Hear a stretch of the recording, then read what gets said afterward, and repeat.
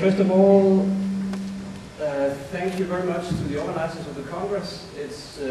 Am I through? Cool. It's always nice to meet and share and build a lot of new knowledge and to see what other people have of experience and perspective with your own. And I've been through some really nice presentations yesterday and also today. It's really strange, this microphone. It's leaving me all the time. Well, we'll see. Yeah, you've had a lot of like policy perspectives, urban planning perspectives. Am I coming through? I'm not really, am I? Yeah, okay. And then you have some research perspectives and trying to describe some target groups and what we're working with. And it's actually within this last theme that I'm going to make a presentation. And I'm going to talk a little bit about a certain target group, which is the one around street culture, doing street sport activities. And I think that maybe well, what I'm going to do is that I'm going to present a little bit of a different perspective on street sport, I think, because, or at least see it in a context, a social context of society, because what you normally see in the public discourse around social problematics is that you tend to talk about people being socially deprived, socially exposed, socially troubled. I'm going to try to present a little bit of a new perspective, a new terminology on that, and seeing actually street sport as an example of a culture where what we normally call socially deprived actually manifest themselves as a resource to society. It has some certain values that, as a matter of fact, is not only problematic, but can actually be shown to be a positive resource in the way that we see democracy today. Okay. I'm a co-manager in the project Underground, which is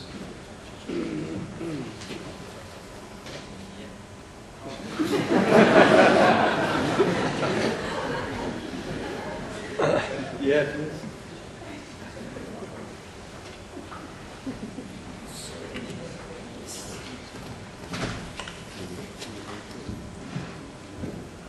Underground, which is a program for street sport activities in Denmark.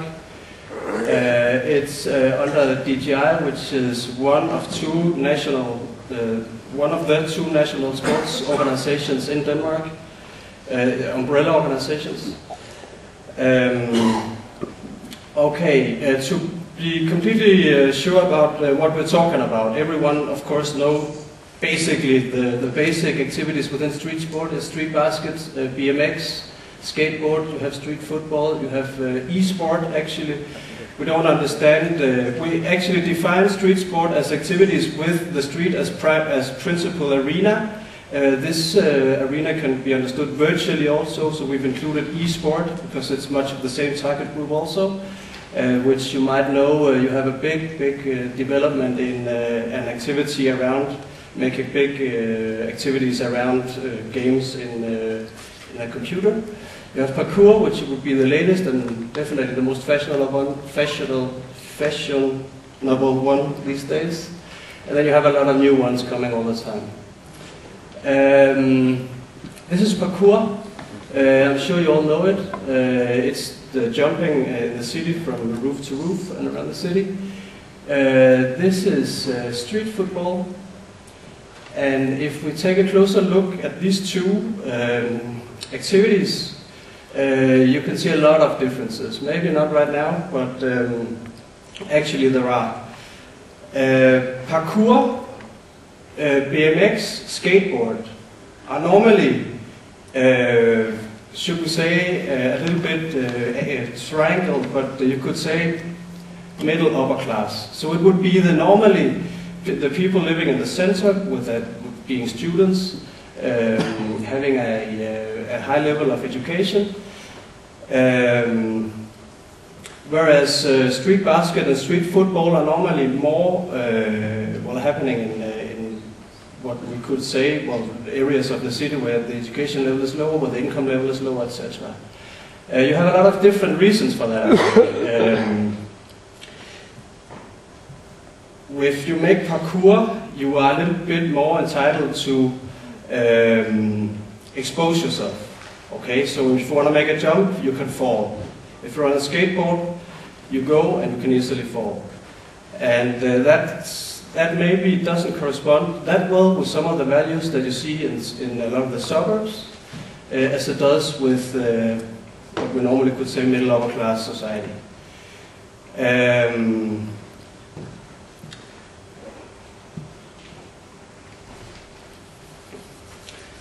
Yeah, so, but also you have a lot of common things, of course.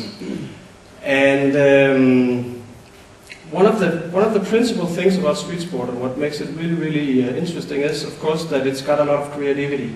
So it's got the ability to create something new. I mean, the extreme example is skateboard. It's a complete new sport. You take a board, put wheels on it, and you go. Parkour, it's some of the same. It's got some origins in gymnastics, but it's some sort of a new activity. Then you have some of the other activities like street basket and street football, which is taking a traditional sport discipline and changing it to another setting, which is the street.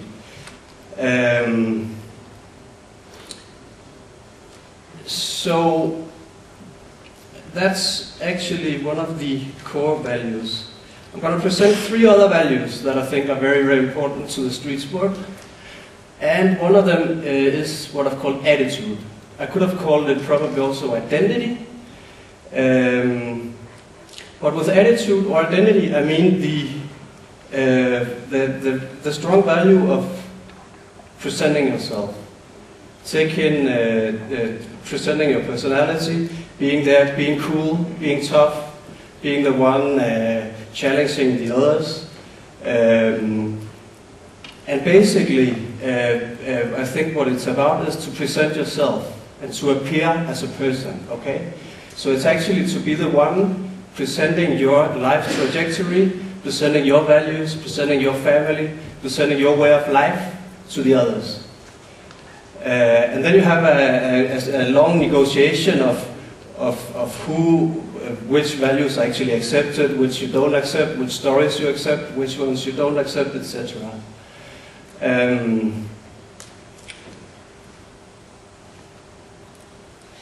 Another very, very important value is what I call opposition. If you have, for instance, a city and you have a lot of functions, well, first of all, the infrastructure, you have a lot of lines of how to move. You have a lot of white lines on the street. A skateboarder crosses those lines. A parkour jumper, as you saw, he has a roof or a little thing that separates 2 buildings. He jumps over it. And also the functions of the cities. You have a bench which is actually made to sit on and relax. A skateboarder uses it for activity, he jumps on it, uses for play. And this way of challenging the existing ways of organizing our city and our society is very important. And third of all, you have self-organization. What's very, very interesting about the street sport organization is that they actually don't do it within the traditional club life. So they would actually go do it themselves, basically. So you can have one of the organizing talents in a group where you have some people playing basketball, and they want to make a tournament somewhere, and one of them is good at writing, so he writes to the municipality. He gets 10,000 kroner, $1,000. He gets a boom blaster, and there you go. You have a little tournament.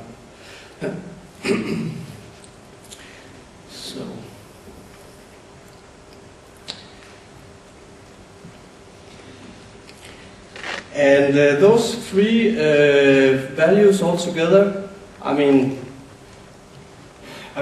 you can use them everywhere in society, can't you? It's core values in an economy, to have a flexible economy that invents new things, that's flexible to new developments in the outside and the inside of the economy itself. It's very important, but it's actually also very, very, very important in a solid democracy, I think. Maybe we could describe our situation, and I have to say that this is mainly, it's also the rest of the world, but it's mainly, I think, a European issue, this way of understanding politics. But I think that we, at least in Europe these days, are in a trespassing between a very, very big criticism of everyone and all young people being very individual and very selfish, to actually focusing on a personality instead of the individual. And what's a person? A person, that's someone with, what I said before, that's someone who's got an identity. That's someone who is. That's someone with a family, that's someone with certain values, that's someone who went to New York, that's someone who never went to New York. And this, as the core sort of principle in a democracy, is very, very important, and I think especially these days in Europe. We saw it before in Morten's presentation that a democracy,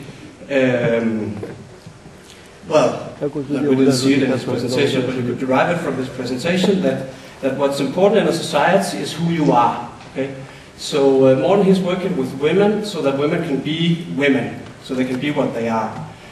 And whereas you probably 30 or 40 years ago worked a little bit more with redistribution of resources, economic resources in a society, I think now you work a lot more with identities in a society. So a good state can be measured in how you actually are able to see identities and how identities are actually able to unfold. Okay? And this is where I see street sport as actually not only a tool to make society develop, but actually an ideal of society. So that was the point. A little bit about how we work with this problematic. As I said, underground, we have about we're an umbrella program. We have about 3,000 youngsters in our affiliated groups. Those are 10 groups. We have a press count of 26 already. We only started in June this year. We focus a lot on the principal steps, the first steps of an organization. So we try to help this group of friends that are trying to make the first step to develop and to make a tournament. I think if you divide a grouping in 5, where the group 1 is two friends wanting to make a tournament, and group 5 is a big organization with employees, an office, a total visual identity, etc. We probably use 60 or 70% of our work in the first 2 groups. Okay.